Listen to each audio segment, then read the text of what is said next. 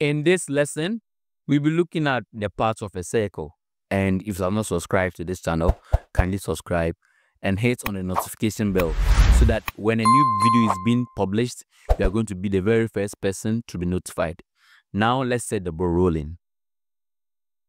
In looking at the parts of the circle, then it will be very important for us to look at the meaning of a circle. Now, when we talk of a circle, then we are talking about a set of points on a plane, equidistant from a fixed point. Basically, we are talking about a set of points just like you can see here.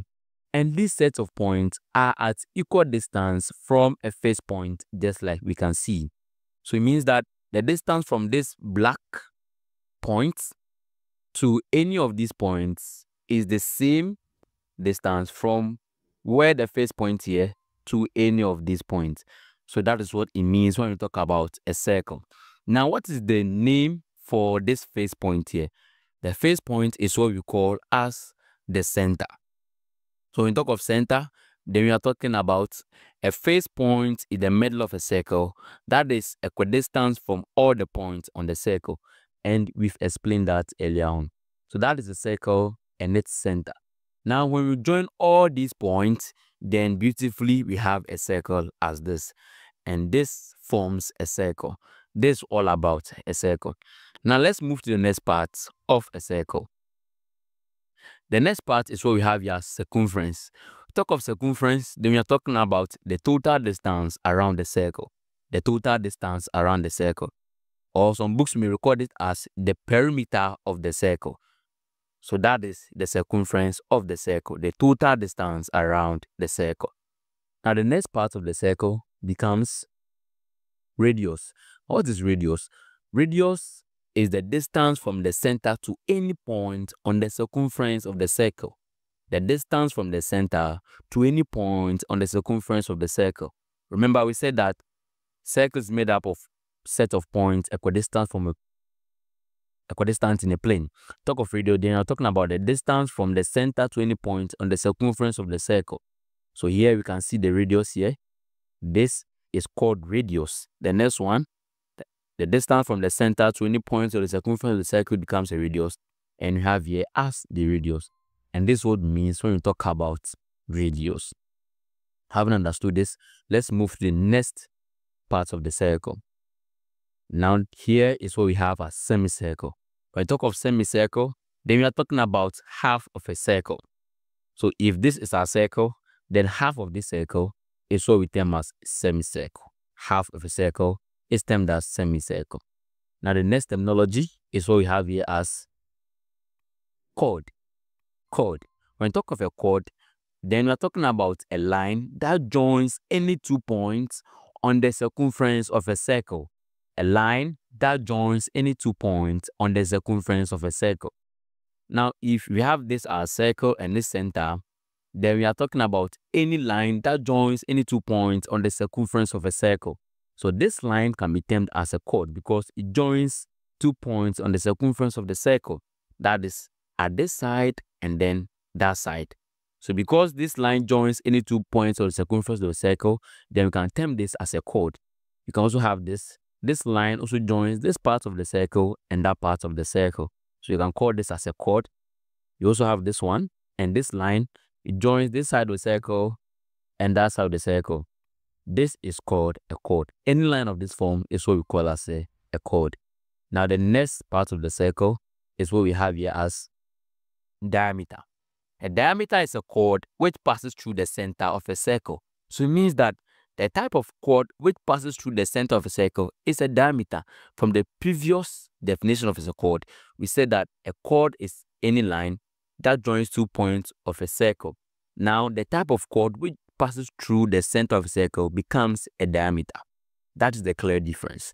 Now, if this is our circle, then I'm talking about any line which passes through the center of the circle, and that becomes a diameter. So you can have a vertical line, you can also have a horizontal line. Provided it passes through the center of the circle, it becomes a diameter. That is that. Now the next terminology or the next part of a circle is what we have here as secant. Now, there are two definitions when it talks about secant. The first one says that it's a straight line which intersects a circle at 2 points. A straight line that intersects a circle at 2 points. Or we can talk about a chord that is extended on both sides of a circle.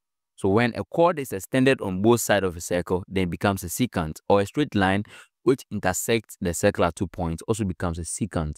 Now let's practicalize this.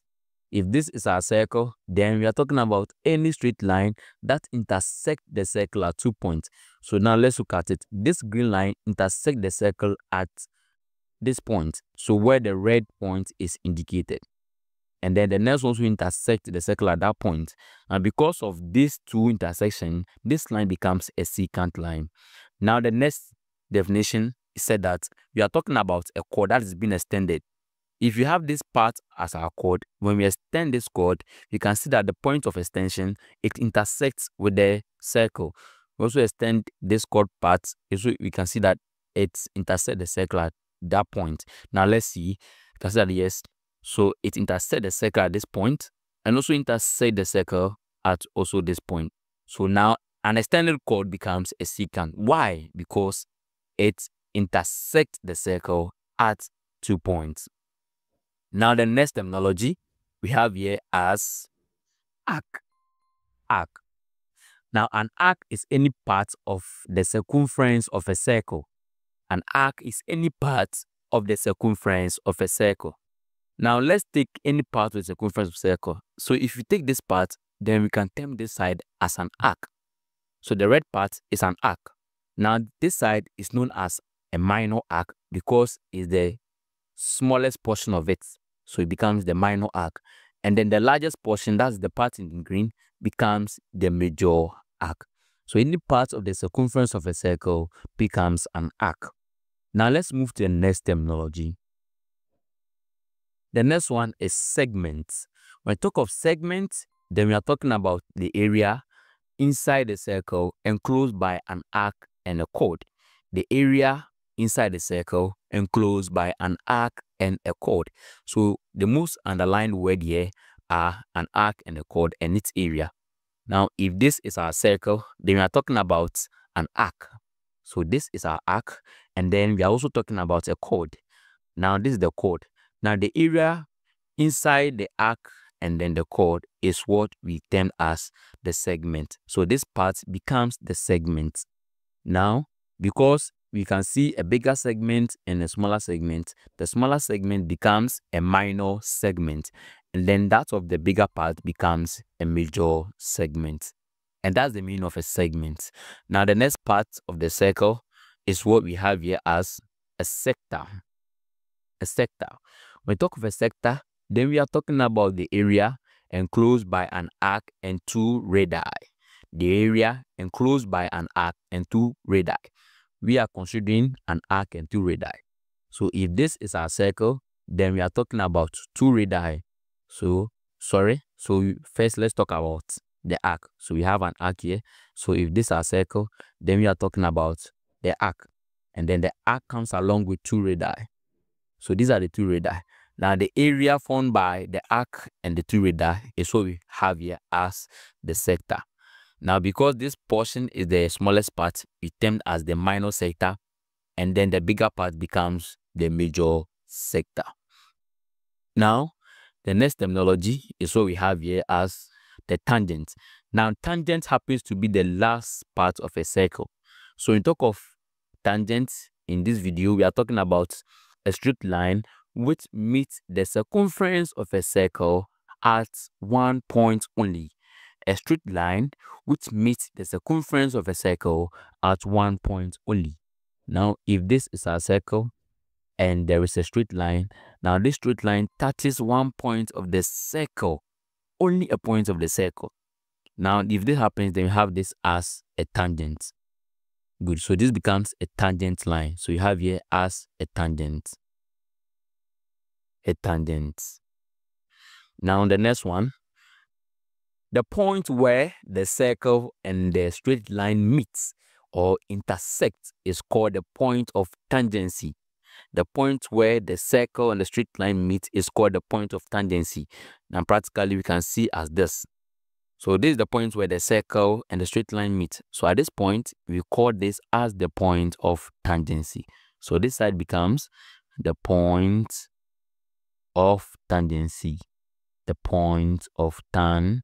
Then so it should be A. So tangency. So basically, when we talk of a circle and its parts, these are the stuff that talks about a circle and its parts. So basically, we end to this video here, and we appreciate your presence and your patience into this video. So thanks for watching.